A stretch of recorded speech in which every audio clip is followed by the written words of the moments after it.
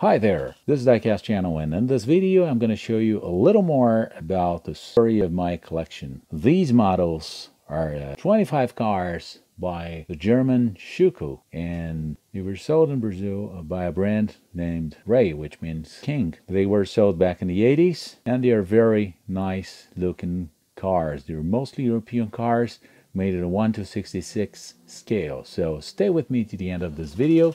Don't forget to click the bell for news, to give me a thumbs up, and to subscribe my channel in case you haven't subscribed yet. So let's unbox those little beauties and take a better look at them.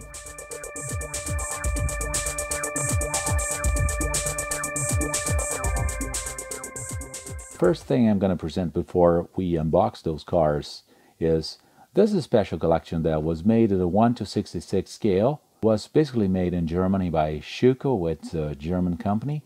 I've shown some Schuco models before, but these models in particular were also made in Brazil by a company that was named Alfemanarte, which made those cars for the domestic market.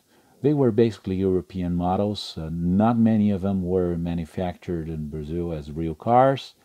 So I've got to know the cars from the model cars, really, not from the cars themselves. I just had contact with those cars from some pictures and also magazines and books. One thing that's very interesting about this collection is they all came in this plastic clear display with a little foam underneath them.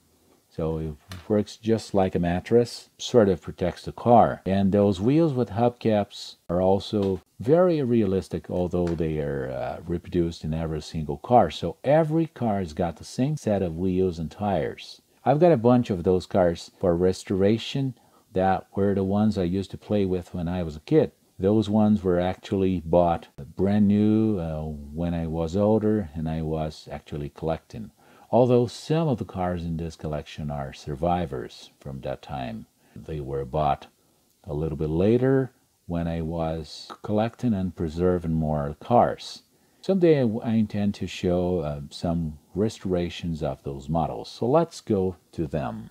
So as we first open the little box, the little display, we can take a look at the car. It comes on this foam here that's just like a mattress.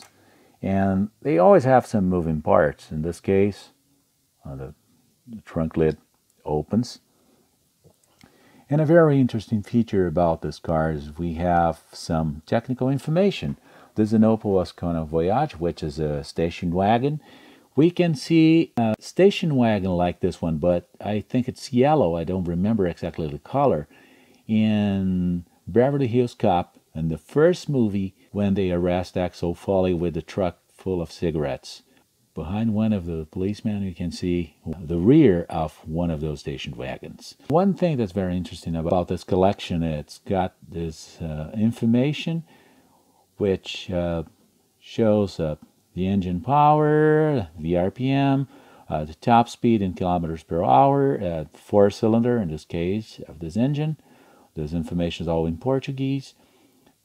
It's a 1.6 engine, and the car is 4.2 meter long and 1.6 meter wide. So you can take those measurements and divide by 66 and check with the car to see if the scale is correct. And here's the car. First one is this Opel Ascona Voyage, which is a station wagon, is a compact station wagon. And this car is a 4-cylinder engine, and it's pretty well detailed, really. It's an old model car. I've got this car since the 80s, so it's really with me for about 30 years. And all cars from this collection have moving parts. This car has got a trunk lid that's openable, and dashboard is not detailed. Wheels and tires are all the same for all models. Well, the cars look nice. The painting is pretty good.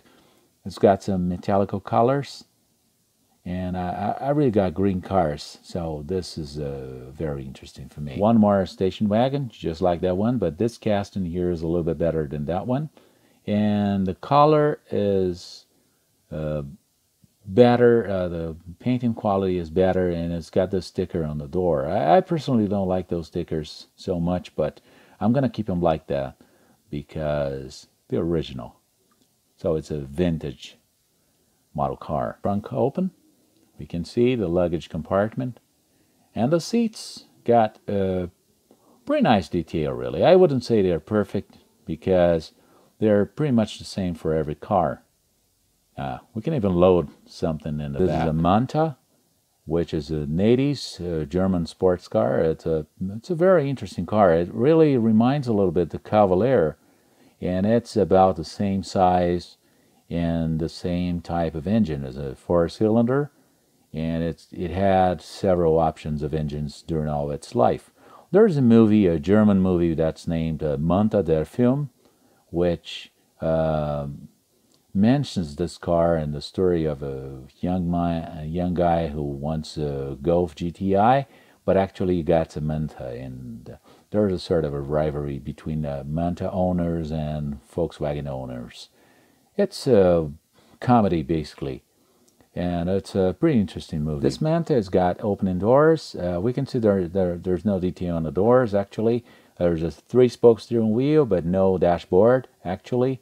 And the interior is quite simple. It's not as bad as some models we sometimes see nowadays, but it's really not a premium model, just like those green lights and Auto World and those more sophisticated models we find. But anyway, it's still a very nice looking car and with some very nice detail. I don't know if people from the States know those cars.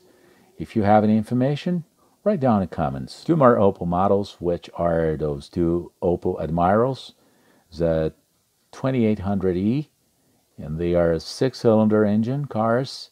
They are about, well, they are almost 5 meter long, so they are about the same size of a Dodge Dart. So they would be a compact car for the American standards for back in the 1960s and 70s, but for German standards, they would be big cars. I think they really look very nice because I like those straight lines. Some people would say they are boxy, but I like those boxy cars. And they kind of remind American cars.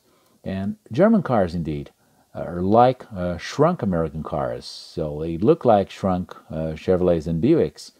If we look at the old Opel models from the 50s and 60s and 70s, we're going to notice that.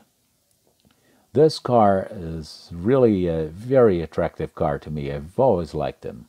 And these ones are two extra cars I bought later. I've got one just like this Go one, but it's in big need of a restoration.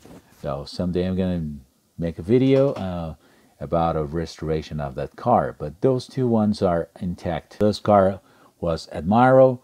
There was a Cadet, and Captain, which is a Kapitan in German, and also we call one more German model. That's the Audi 100, which is a 4-cylinder sedan. It's about the same size of a Volkswagen Quantum, and this car was a car I used to play with when I was a kid. So it's got some chips in the painting, and also some touch-ups. Some touches up. As we can notice, the steering wheel is red because I had to replace the interior of this car as an interior piece. The original one was with the steering wheel damaged, and I got this in my junk box, so I opened the car and replaced it. These cars are not put together with those mushroom rivets, just like the Hot Wheels and Matchbox. They're rather some pins that snap onto when you attach body and chassis. The negative side of it is those pins can easily break, and I have some of those cars I have to restore are with those pins, at least one of those pins broken. So I'm going to have to glue them back together. But that's not really a big issue since you're not going to work on the car anymore. But if you want to open the car again, this might be an issue. And there's a little touch up in the rear because these parts underneath the taillights and the license plate were chrome instead of body color, so I painted with the white.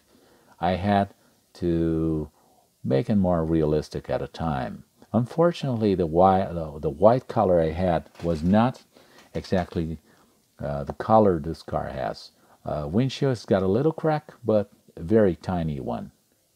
Car in general is in pretty good shape. It's got opening doors as well. Another Audi model was this Audi 100 Coupe, which was pretty much like that sedan I've shown before, but this one is a fastback model. It's a more sport, more to the sport side. This one was pretty much untouched. It's got some pits in the casting due to production, actually. They're defects from the factory. I'm going to try to get another one like that, but I'm going to leave this one intact since it's brand new and original ever since I got it. And when I got it, I wasn't playing with the cars anymore, so I got it as a collectible item, actually. Volkswagen Passat, which is a Volkswagen Passat LS for Germany, and could be TS as well, it depended on the engine. And was a very famous car designed by Giorgio Giugiaro at a time. I really like this car a lot, really. I'm not a Volkswagen fan, but I like those Volkswagen. One more subcompact Volkswagen car is the Schuco, which is a car that's still produced. I really like the color of it. It's a sort of a color between blue and green and with metal flakes. It's got a little chip in the front fender because it was a little played with when I was a kid, but still in a very nice shape. It was very well kept. Steering wheel is a little bit better than those other steering wheels of those models, so I think in this case they've done a pretty good job. It's got opening doors as well. The Volkswagen K70. I've seen this car in picture in a magazine. There was a Motor Trend new cars for 1972 or 1973. I don't remember exactly which, but anyway, it was in a section about imports for 1972 or 73, and they shown a car just like that one, but with a different color.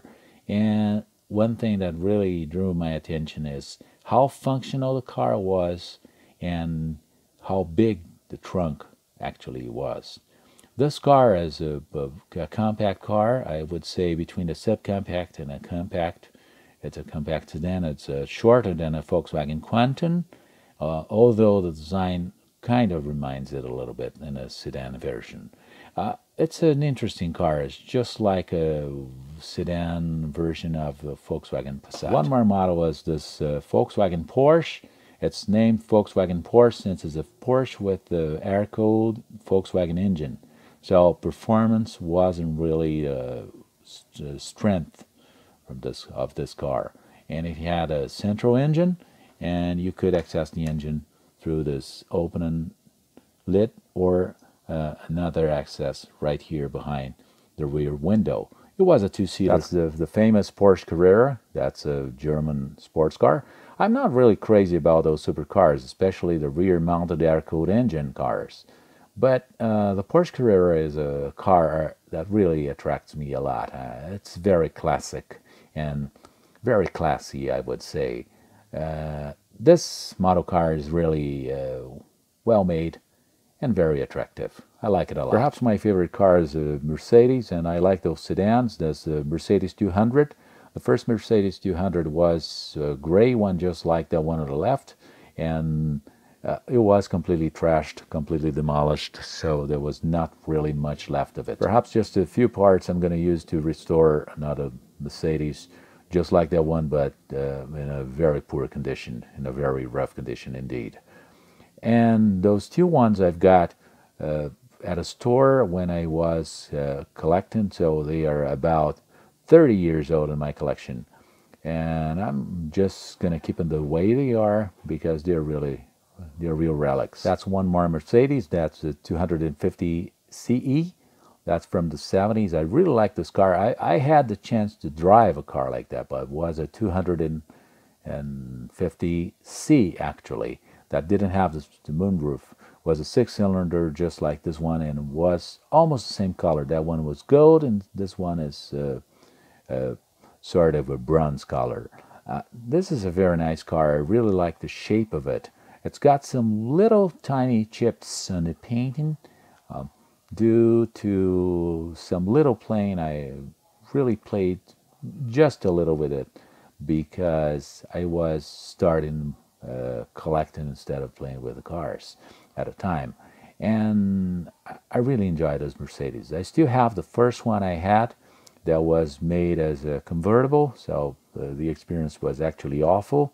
So I'm going to have to work on it and do a lot of work to try to make it shiny again. And another one that's very old, and it's going to be completely restored. One more Mercedes is a 450 SE.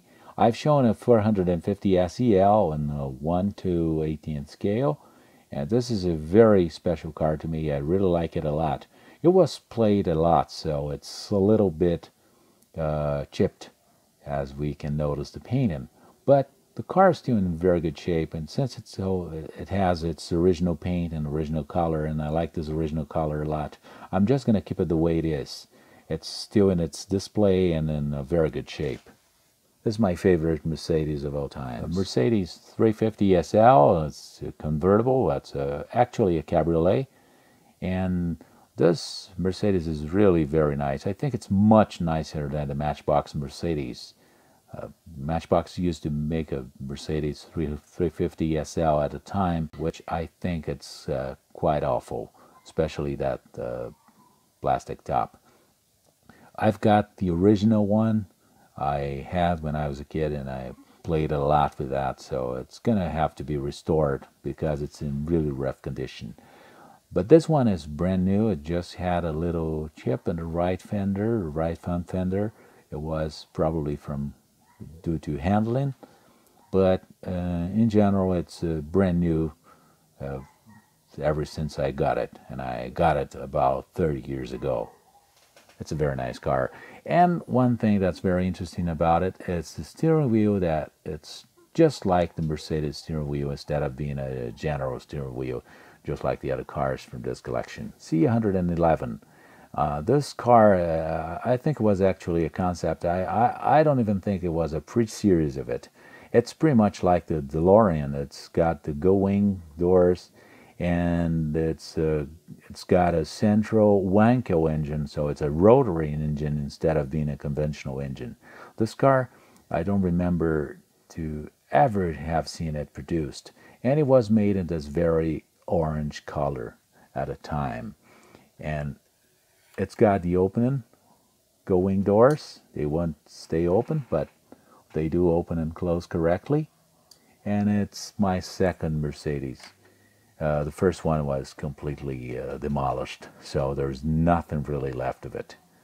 I don't even think the seats were left of it. But anyway, I got this one because I think it's an interesting car. It's not really a car I appreciate. I don't like this sort of design, but it's still an interesting car and a very curious one. So let me know down in your comments if you have any more information on this car. I really don't know much about it. Now, speaking of competition, that's a BMW 2500. It's a six-cylinder engine sedan, back from the 70s, and it's quite boxy, really. Pretty different from those BMWs we see nowadays, but still a very interesting car. I think it's a very attractive car. I like its lines, and it's a really nice model. One more BMW is a 2000 Tii or 22. I don't know exactly how to call this car, but anyway, it's a compact hatchback sports BMW at the time, and there's a model just like it, but in a 1/18 scale by Mini Champs, but still a little bit too expensive. It's a four-cylinder BMW, a very interesting car, and this one is a little more chipped because it was exhaustively played with, but still in a pretty good shape, in one piece and with all its parts. Just the chromes are quite worn out, and the painting is quite chipped.